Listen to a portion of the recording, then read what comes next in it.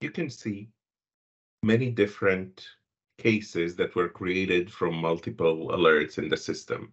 Some of them are coming from Trend Vision 1. If we're looking, for example, at a trend composite alert, we can see here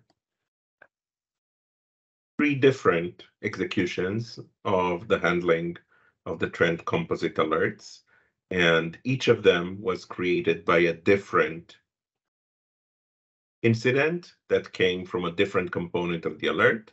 And we see all of them happened on the same endpoint. They're closely related. It's great to have all that information in a single case, easy to investigate and easy, for example, to do response and run a playbook. So if we want to block a host,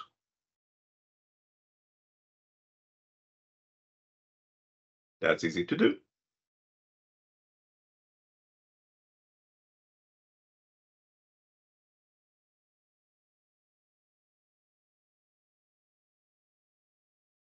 And every playbook we easily run that does response or does hunting or does investigation will easily be added to the case.